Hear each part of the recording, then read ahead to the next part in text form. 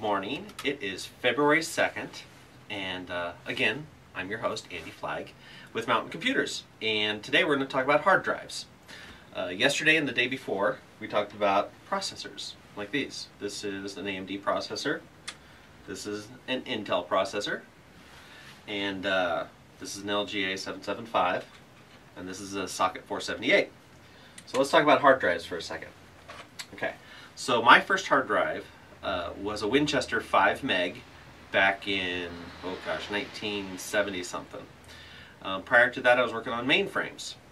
Harris 500, Harris 800, that was in the late 70s. So hard drives became more interesting in the 80s.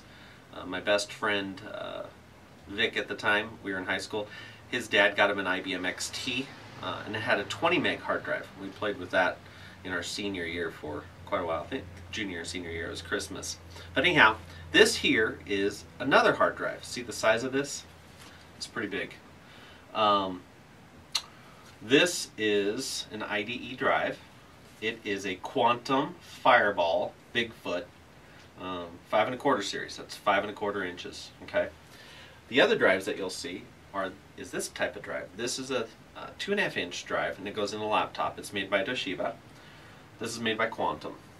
This is serial ATA, and there's different speeds. Just like IDE, there was really one type of connector, ribbon connector, master-slave combination, up to 2 drives on one ribbon cable, and then maybe a second IDE, IDE 0, IDE 1, so you had maximum 4 drives if you didn't have optical drives. And then here, you actually have another drive. This is 3.5 inch. This is 5 1/4. It's 5 1/4. That's 3.5. 2.5. So this is a 500 gig Western Digital Blue label, we call it. It's pretty fast. Pretty fast. And then the older laptop drives. This is another 2.5 inch. This is ATA 6. ATA 6. See the pins? I don't know if you can see that. See the pins? Just makes a lot of noise when it gets old. It starts to die. They all squeal and stuff like that. But the point that I'm trying to make is, with each one of these drives, hard drives, you have storage.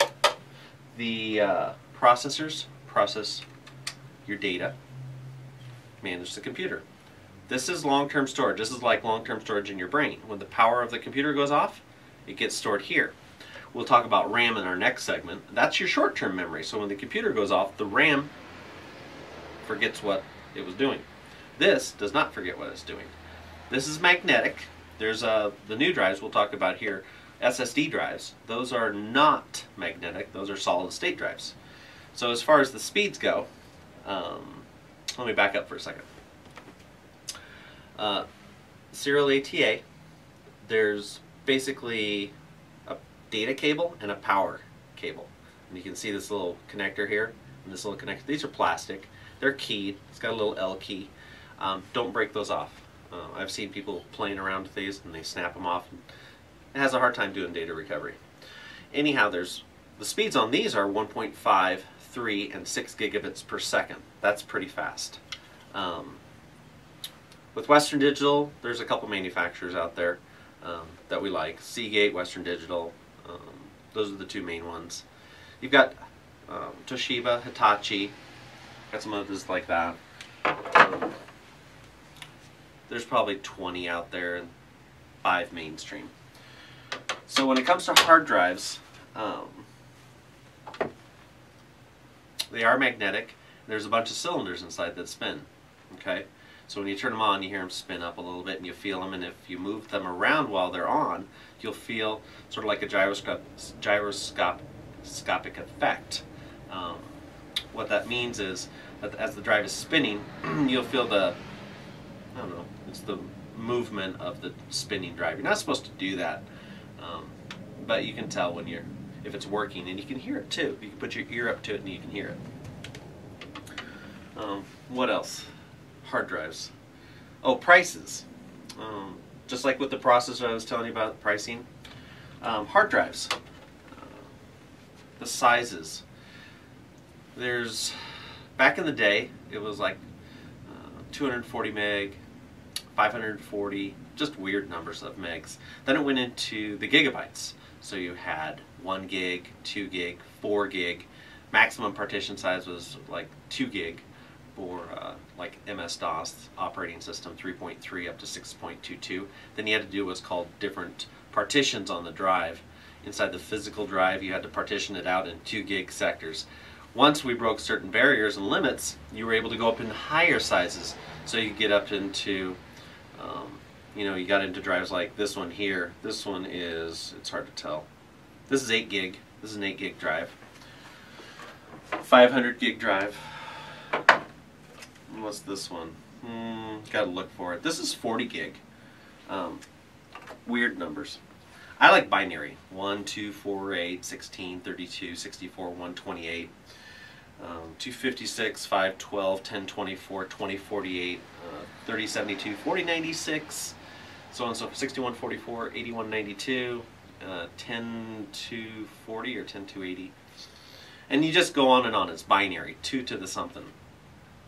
However, some hard drive manufacturers do weird numbers with like the SSD drives, 240 gig, 500 gig.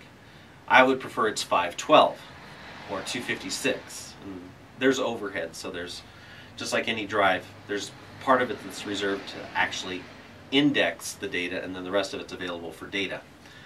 So think about a library. A library has a bunch of books. That's what a drive is. Your data is a bunch of books in a library. And the cool thing about it is you have a card catalog. Any of you who are old school, go into the card catalog, you go through this index, you find your book, you go get your book, you check it out. So that's the same thing with hard drive technology. It has an index, which is your table of contents. That table of contents leads you to your data. That data is, in more or less, it's like a volume set of encyclopedias. You'll find the beginning of your volume of data. It's not necessarily volumes like in drive technology, but you have volume 1, 2, 3, 4, 5, 6, 7, 8 to the end of your data file. That's how that works. Same with the program. The program is actually stored on your hard drive. What else? Pricing. Oh, back to pricing. Drives today. 1 gig, 10 gig, 64 gig, like a 512 gig SSD today runs around 120 to 160 bucks. 1 terabyte, actually it's come down quite a bit, depending on the manufacturer. Because the memory manufacturers are now into the solid state like they do with your cell phones. It's the same technology in a way, but with hard drives, say for instance 1 terabyte Western Digital drive is about 50 to 60 bucks. And with the internet, somebody can't just sell it to you and say, oh, it's X. I mean, you can actually look it up by part number and see what the actual retail price is. That's why we at Mountain Computers, we really don't have much of a margin on parts that we include in the repairs, because you can look it up and see, oh yeah, we bought it for X at wholesale or resale value, and we sold it for Y, and our margin is 5 to 10%. That includes shipping and handling, that's the end freight, and then the tax you add to it, whether or not it's retail or used. Unfortunately, that's the way it works now. And then our labor. So you have a hard drive, you have some labor, you install it, you transfer your data from one hard drive to the other in a computer or across computers. But back to hard drives. So your pricing. Drives used to be expensive. And there is one drive technology that I haven't even touched on, and that's SCSI. That used to be popular in Macintosh computers. Basically, it's a similar connector in a way, but SCSI, it was in mainframes. SCSI is in large industrial machines, Unix systems, Unix System 5, AT&T, so on and so forth back in the day. And so SCSI doesn't really have a place anymore. It used to. It really used to. But for this day and for this video, I really want to tell you that I like SCSI. SCSI was fast. It would use something called block mode technology. While your processor would say, transfer these files, the SCSI technology, Adaptec was the controller cards, the drives were attached to it. So you could tell the controller, the CPU could actually tell the controller, I need you to transfer all this data, and it would go off and do its thing, and the CPU could go on and do its job. However, in today's architecture of electronics and computing, the whole paradigm has changed. So when SCSI was really good in the day for production, bulk, heavy lifting data, storage and retrieval, that's no longer the case. As soon as you went from IDE to serial ATA, things got really fast in a hurry. So that's about it for now. So I'm going to take a break. Put your comments down below here, and whether or not you like, and subscribe. And we'll come back in a little while, and we'll probably cover RAM. I'll probably cover RAM, and then some motherboards. But that's about it. And then we may revamp this and cover some more drives. But don't forget, these drives here, this Quantum Bigfoot, this Quantum drive still runs when you spin it up. It sounds like an aircraft taking off, you know, the engines of an aircraft.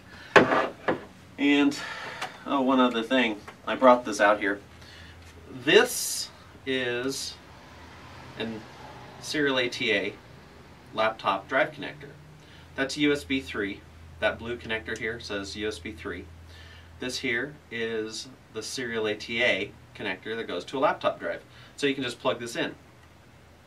Let's see which way. Right there. It's keyed. So you can take your laptop hard drive, plug this into your USB 3 port on your computer, and transfer your data, check disk the drive, repair the drive, recover the data on it if it's possible. But the reason why there's no extra power is because laptop drives get the power from the USB port. So just wanted to share with that, share you this information. This here is an Apricorn